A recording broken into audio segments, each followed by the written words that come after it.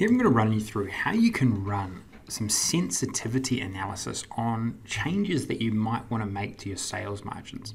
So we can calculate our gross revenue margins, for example, based on what we achieve from our total sales from our total costs. But then we might want to try and see what happens when we expand or contract that and see what that does to our total profit. Because if we expand gross revenue margins, we actually expand gross profit margins more. So let's run through how we can set this up, how we can do this analysis in Power BI. So first thing, just to quickly go over here, is we've got our data model. Pretty simple data model. We've got dates, products, regions, customers, and they're all connected to a sales table. Okay, so we're going to create our first measure here, and what I'm going to do, I'm going to put this into a measure table, and I'm just going to call this key measures. We'll run through a lot of these techniques relatively quickly, but obviously the great thing about video is you can stop and rewind or pause, and also this is going to be made available to everyone on the Enterprise DNA training portal, so you'll be able to actually see all the formula that go into this and see how it's all been set up. Okay, so I've got to first of all create my first measure, total sales. And this is just my simple core measure, which is just going to sum the total revenue column because we've already got that column in our data. And I'm just going to finally make this a measure table. Okay, cool. So now when we look at our products, we can then put a total sales next to it and get the total sales for that product. Okay, so now what we want to do is we want to work out what is our gross revenue margin. So obviously we're going to work out what total cost is, so we need to create that measure. I'm going to go total costs. I'm going to use SumX here of sales, and then we're going to go total unit cost times the quantity. Okay, so now we've got total costs, and now we can work out what's our margin. So I'm going to go here. I'm going to call it gross revenue margin, and then all I've got to do here is go divide the total sales minus the total costs and divide it by the total sales. Okay, so now we can actually get a percentage out of this and see, well, what is our gross revenue margin? And obviously we want to format these things as we go along, especially over the percentages.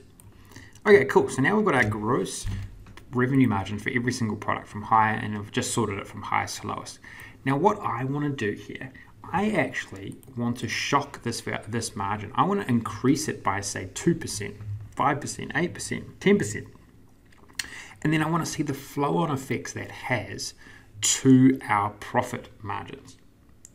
Okay, so there's a bit to this, but let's go through it. So first of all, we've got to create a supporting table, a parameter table, which can hold or enables us to harvest the margin change. So I'm going to call this margin changes, and I'm going to call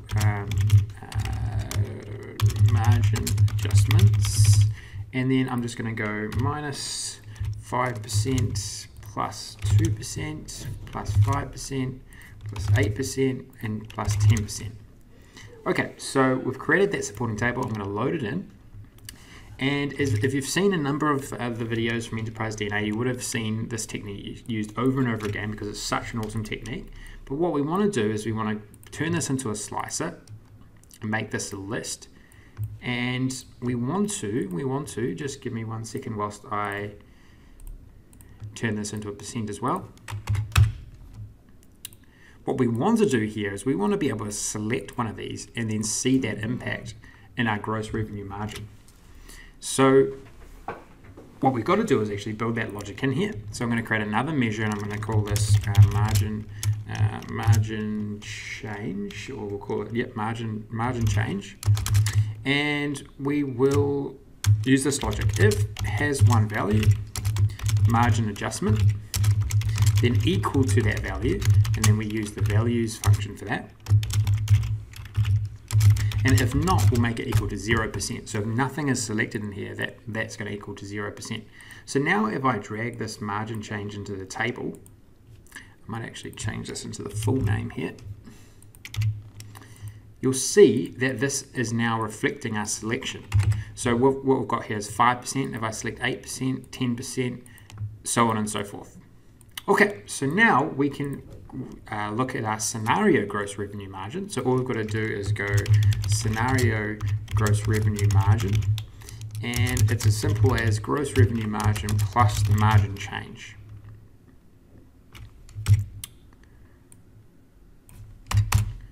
Okay, and then we drag that back into our table, and then I'm just going to change that to a percent again as well. Actually, we could probably have 1 decimal point on that.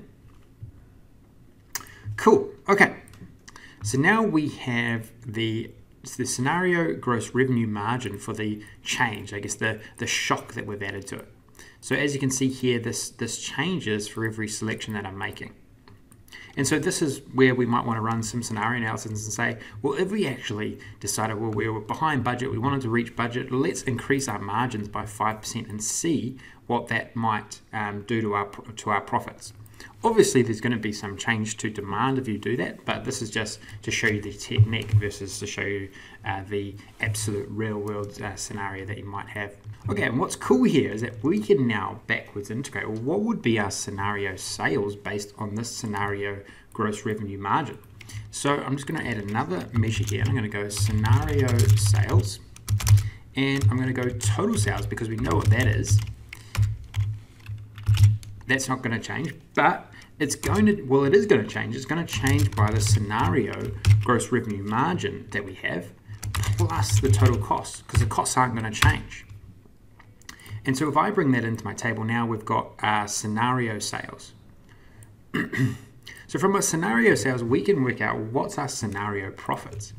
And so I'm going to then create a new measure and go scenario profits, and then go scenario sales minus total costs. And if I bring that into the table, you see, okay, well, now that's a scenario profits. Lastly, I'm just going to create, I'm actually going to create the total profits, because what we want to see is that we want to see what is the actual change in our total profits going to be. And so if I just very easily go total sales minus total costs here,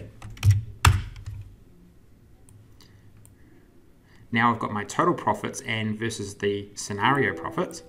And so now what we can do is we can go figure out, well, what is the change of our scenario profits versus our total profit. So I'm going to just go difference or change in profits, and then what I've got to do is put some pretty simple logic in here, and I go scenario profits divided by total profits minus 1. And this is obviously going to be a percentage, and then I can drag that into the canvas like so. Okay, cool. So now what we've got here is we can now get rid of some of these intermediary calculations, and so obviously we can get rid of these ones, we can get rid of the margin change, and we can get rid of scenario sales. So now what we can do, we can go, okay, for a 10% change, if we increase our gross revenue margin by 10%, what change is that going to have to our profits?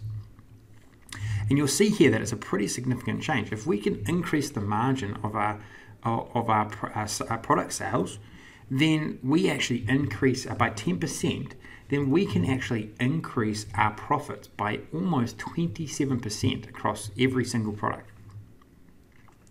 So that's some pretty cool analysis, right? But what also would be cool is if we were able to see, okay, from a total perspective, what is this total? What is this total for all of these changes? So we want to put it in some sort of visualization which enables us to do that. Okay, so this is how you do that. So first of all, we've got to create a table. Let's create a table of that margin adjustment. Now you'll recognize here that this table actually has one value, but that's because it is aligned to the selection here. So what we have to do is we need to actually edit the interactions and then go don't summarize here. And now we get actually every single iteration of that margin adjustment table that we created. And now what I'm going to put against here is I'm going to get this change in profits. I'm going to grab that change in profits and I'm going to drag it into that table. And so now we can see, okay, well, here is the total change in profits based on this margin adjustment. And we can try create a visualization out of this. And I quite like this visualization here, but again, we run into this slight problem. The problem here is that because it's a number, because this is a number, it's not actually giving us, I only really want to see 5 different columns. But it looks like it's got 5 columns here, but it's got these big spaces, which we don't really want, or which I don't want in this particular visual. So here's how you actually solve that. What you've got to do is that this is actually a number, right? And we've got to create a text value out of this. So I'm going to create a new column, and I'm going to call it margin, just go adjustment for short. And what I'm going to do is go format the margin adjustment column into a percentage, like that. And now you can see that this is actually a text value. So you see this data type is text. And so what I can do is I can sub this into the axes. And all I got to do is just sort it, rearrange the sort.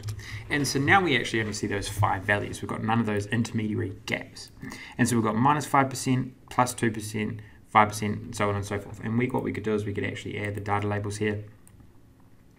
And now we've got a pretty compelling visual which showcases, well, what is going to be the change in profits based on any margin adjustment that we make. We can look at it from a individual product perspective, or we can just look at it from a portfolio perspective. So hopefully you can see it's a pretty cool technique and very applicable into lots of different scenarios. I mean, this is just not the one way you can do it. Once you just nail down this technique of bringing in parameters and incorporating them in through measure branching in your logic, you could do some pretty awesome stuff around sensitivity analysis, scenario analysis, etc. So we have gone through a heap in this example, but I wanted to do from start to finish this type of analysis, this type of logic in Power BI, so you can see how it all fits together. Okay, good luck with it.